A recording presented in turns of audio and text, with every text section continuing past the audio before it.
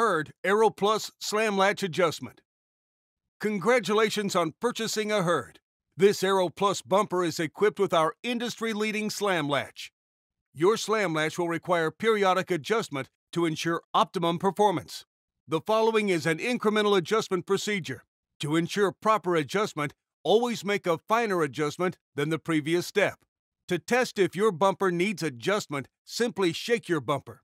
If rattling occurs, an adjustment is needed. Before starting the adjustment on your bumper, let us review the components you'll be adjusting. Each iteration of the adjustment will result in either a loose, over-tightened, or perfect adjustment. You will be raising and lowering the 3/8 adjustment bolts, causing the ramp plate to loosen or tighten. This is an example of a loose adjustment. In this state, the ramp plate is further away from the claw.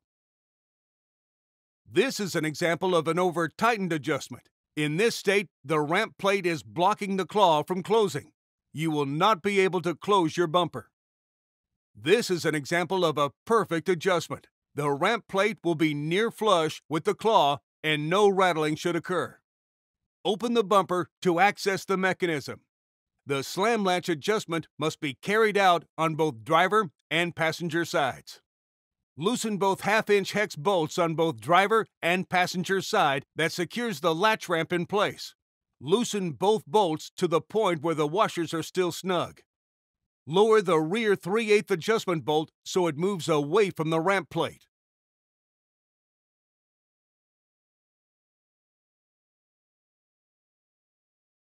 Raise the front 3/8 adjustment bolt. This will close the gap between the ramp plate and claw. Close the Hurd bumper and check tightness by shaking the bumper. This test has 3 possible outcomes. We have separated these into the following cases. After each adjustment, test the tightness again to determine if the latch requires further adjustment. To ensure proper adjustment, always make a finer adjustment than the previous one. 1. If no rattling occurs, your adjustment is complete. 2. If rattling occurs, the bar is still loose and requires another iteration of tightening.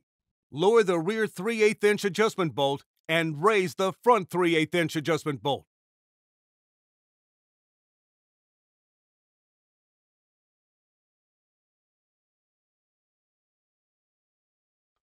Three, if the latch does not engage, you may have over-tightened the latch.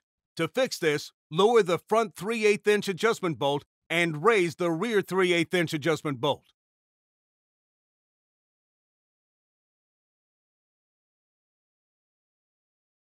Tighten the top and bottom bolts to 110 foot-pounds. Your adjustment is complete.